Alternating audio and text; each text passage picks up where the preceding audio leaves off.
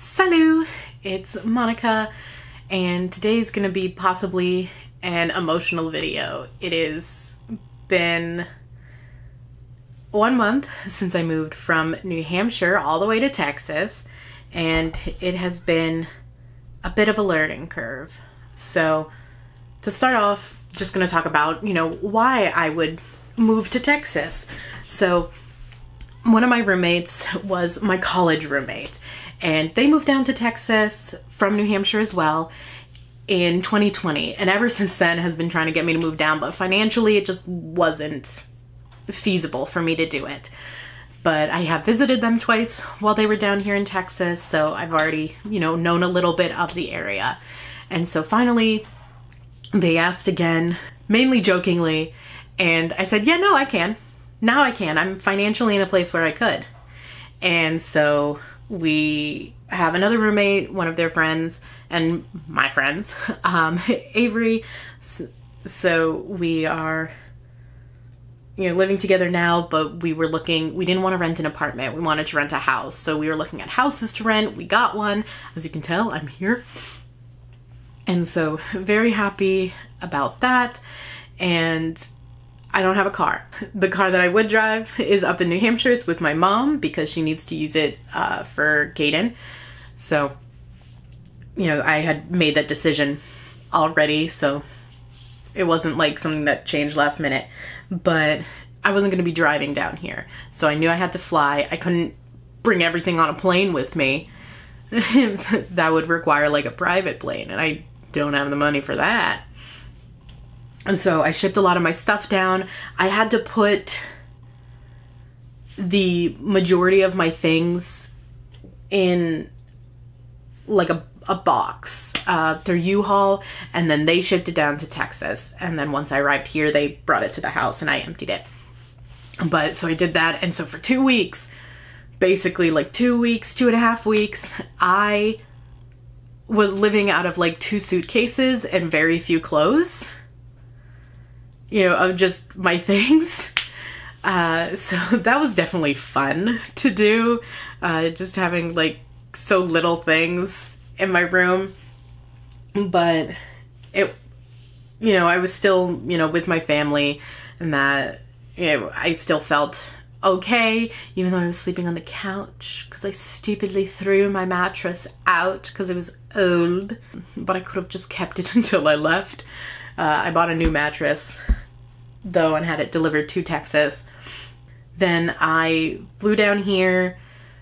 I had to fly out of Boston because I wanted a non-stop flight, and I also bought a premium like first class seat because I had Luke with me, and he was going to be in my lap with me. I wasn't going to put him down in the cargo area. So in order to have all of those aspects, I had to fly out of Boston, but flew from Boston to Dallas. I don't live in Dallas, but I'm not going to tell you where in Texas I live, even though it's a big state. But flew down here, and I arrived at like 10 at night, and by the time baggage claim got me my 2 suitcases, and I got into M's car because they picked me up at the airport, it was like 11 o'clock. And then, getting here, we stopped to get something to eat because I was hungry. I haven't really eaten on the plane. And by the time we got to the house, it was like close to midnight. And so nothing really sunk in yet. And then the next morning I woke up and I was just in my room laying on my new mattress with Luke, and I just looked at, my suitcases just sitting there. And I got hit with such a big wave of emotions that I wasn't back home. I wasn't with my family. I was somewhere new. I was somewhere different. And it was a lot to take in right away, especially for somebody with anxiety, depression, and who hates change, and who is very close with their family, both proximity wise and, emotionally. So it was a lot. And for about the first 2 weeks, week and a half, I cried every day. I video chatted my family every day. But they were always willing to message me and just let me cry. And my roommate M was willing to let me cry. Avery was in Japan and got back like 2 weeks ago, I believe, or no, like a week ago got back. From like the time of recording this, it's been like a week since she got back. So, you know, Em was really there the first, 2 weeks, really helping me feel more comfortable and feel more, happy here, even though I knew I was going to be happy moving here. So it's been a lot. I'm grieving my old normal and creating my new normal. So I'm allowing myself to be sad when I get sad. If I need to cry, I allow myself to cry, but I haven't cried in a little bit, even though yesterday, as of recording this, yesterday was officially 1 month that I had moved, and I didn't cry at all yesterday, so I'm counting that as progress.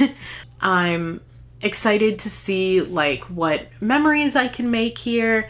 We're already talking about a convention to go to later in the year and talking about what cosplays we could do. So, already looking at things here, and then I'm going to be finishing my master's soon. I'm about to start my last class ever for my master's, which is crazy to think. I'll walk for graduation, so because I go through Southern New Hampshire University online, so I will be going back up to New Hampshire to do my graduation, so I'll be able to see my family then. And, having just other memories with my friends down here in Texas, and, family and friends from New Hampshire say they want to come down and visit me while I'm here. So, excited for all the memories and experiences that Texas can bring to me. And I'm either going to stay here just 1 year and move back after a year, or I'll stay for like 3 years until I'm 30, because I do want to go back to New Hampshire. That's where I want to like fully set down my roots in a way, just where I've always wanted to live the majority of my life.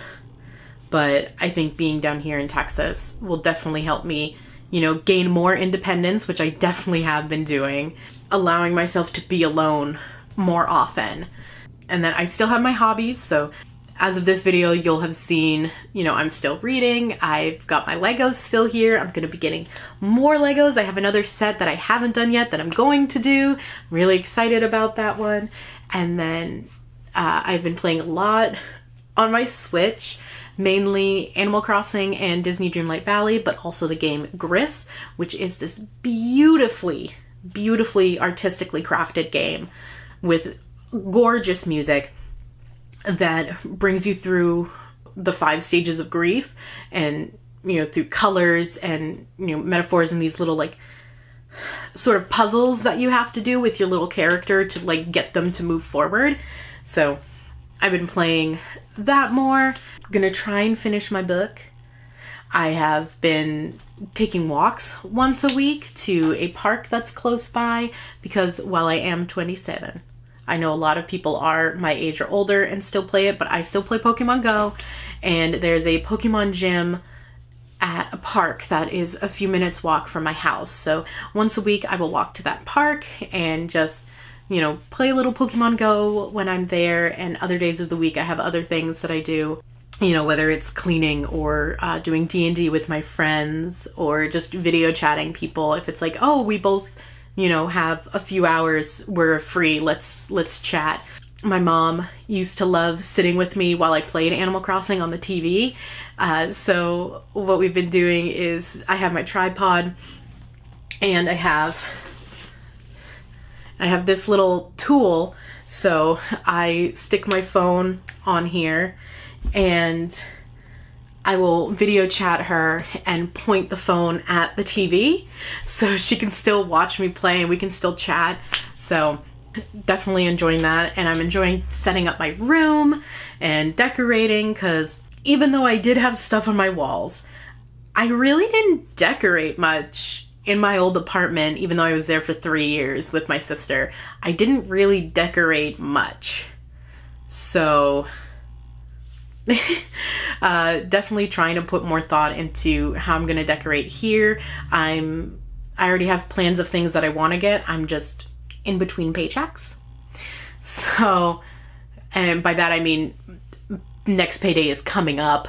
I still have my job. My job allows me to work remotely from Texas, so I'm very happy about that too. And so just decorating my room, hanging up pictures and posters and all that. So just enjoying creating this new normal for me and for Luke, because there's 4 cats total in this house. He's not used to that. You know, but I mean, before I got him, he lived with dogs. So like he moved a lot with my aunt because he used to belong to my aunt. So he's definitely had his fair share of moves and different experiences, but I'm glad that he's with me and he's still doing really well. We've gone to a vet here in Texas. You know, he's still healthy. Yeah, you are. Yeah, you are. I love you.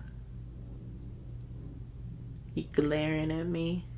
A big thank you to my friends and family who, during this transitional period in my life, have allowed me to just cry on FaceTime or talk to them at any given moment, as well as some of my coworkers who are my friends who, you know, are just willing to chat with me while we're working at, you know, any time.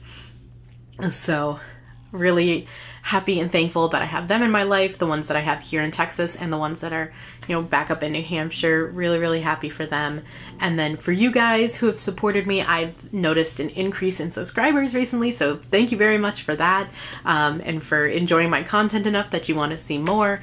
You know, your support is very much appreciated. If there's ever a type of content that you want to see me do, let me know. Allow yourself grace and grief whenever you need it, and know that there's never a right or wrong place to have emotions or be sad.